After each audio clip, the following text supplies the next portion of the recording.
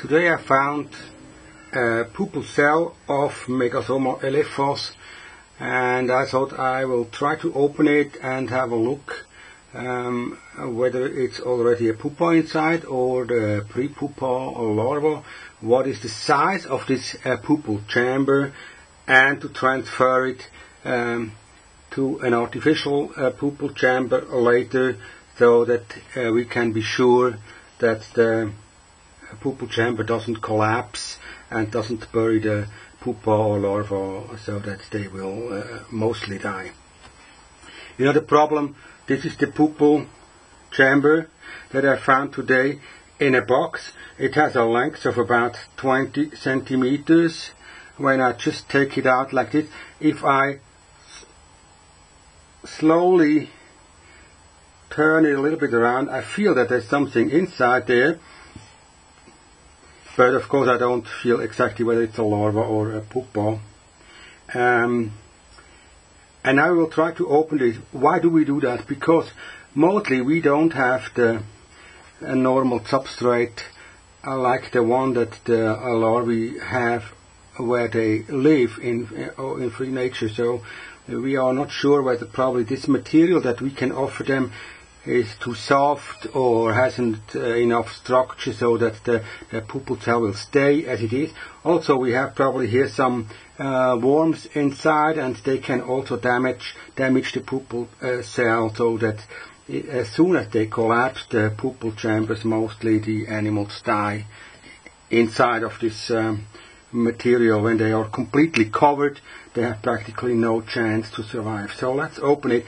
I also will document this, of course, with photos, probably to make a book later on to show it also in a printed form. So let's see whether we manage to open this pupal chamber. Probably we can first remove the outer material a little bit,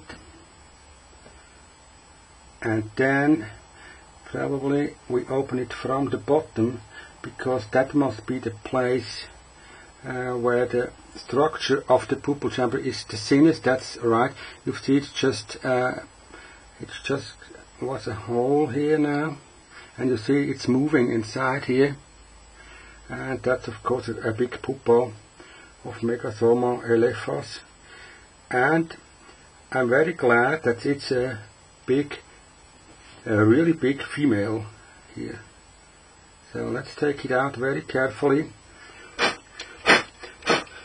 Clean it carefully from the earth that came into this pupal chamber, and then afterwards I will now first look for the pupa here. Look, it's so big.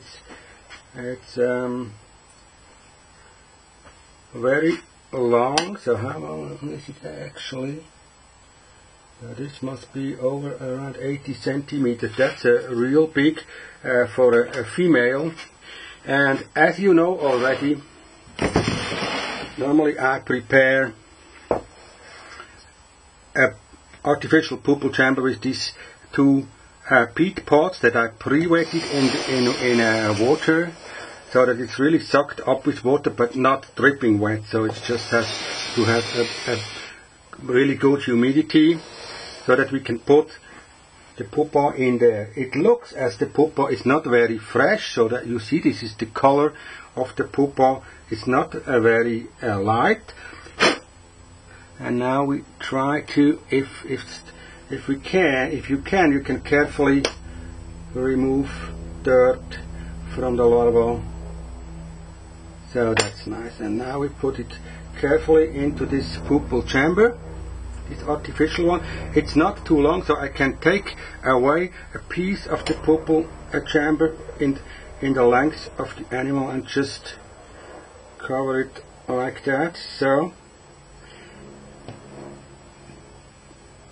the advantage of the peat pots, there are a lot of them. First, they stay humid all the time, they don't dry out so fast.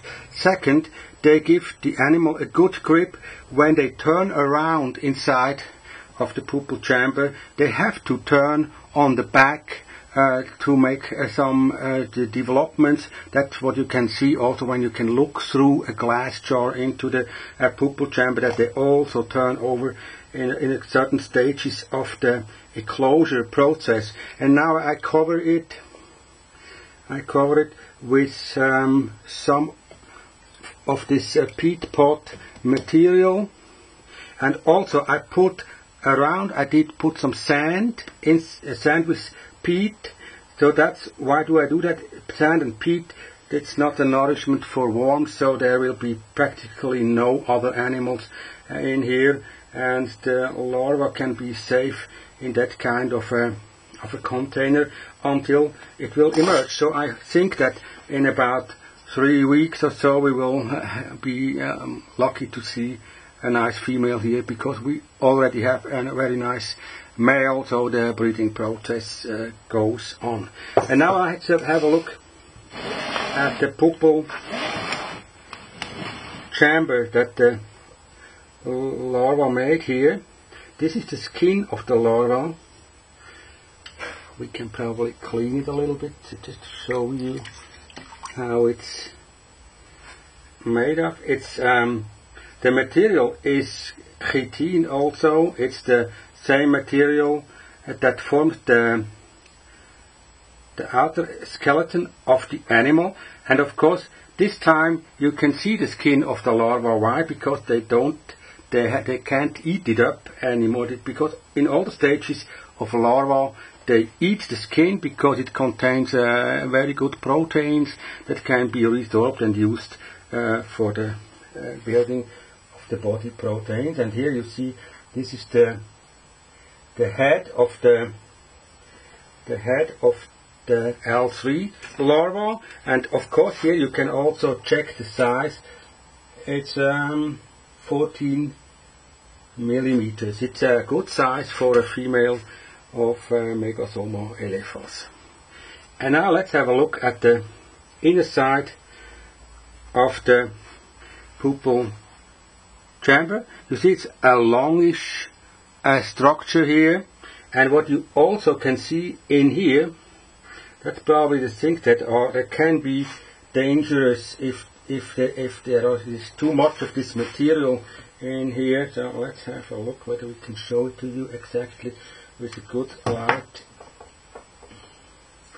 There are very small signs of worms that came into the pupal cell already. This longish stick-like, bacterial-like things that are mostly excrement of small worms. And if they penetrate into the pupal chamber, they can be dangerous for a larva or a pupa that wants to grow inside and wants to develop to an adult. So you probably we can see some more of that material that it was inside the pupal chamber here. Normally, if there are no worms inside the pupal chamber, the walls of the pupal cell, they are very flat and smooth, and you don't see any traces of other things in the pupal chamber. Here, you see here, this is this material here inside of the pupal chamber. This must be excrement also of worms, and if we try to remove it, then we probably can see the real surface of the pupal chamber here. So yeah, now you see that this is the real surface of the pupal chamber. That smooth walls here, that's the original walls of the pupal chamber. And if there are too much dirt inside, that can be a problem for the animals. And it's not only that this dirt came in when I opened the pupal chamber. I think it was already before it was disturbed by worms or some animals that came into this pupal chamber. Here's the wall, you can see it very clearly. That's very smooth. Yeah, that's the pupal chamber. And that's why I don't say that you have to do it. It's just me that I think that we must pay attention that the animal is not covered with dirt and dies inside of the pupal chamber because some worms came in, or some other animals, because they have not the right material to build their structure as they would in free nature. So that's the pupal chamber of Megasoma elephas. If you see from the length of it, if we can close it again, it would be closed like this. So we can guess that the length of the pupal chamber would have been now here about 12 centimeters for an 8 centimeter animal. So of course, if you try to make an artificial chamber, try to have a size that fits a little bit like this is around 11 centimeters. That should be alright. Also, it can move a little bit the structure of this artificial pupal cell, the pupa, if it wants. So let's see what happens here. I hope we find a alive and well female in around 2 to 3 weeks. Thanks for watching.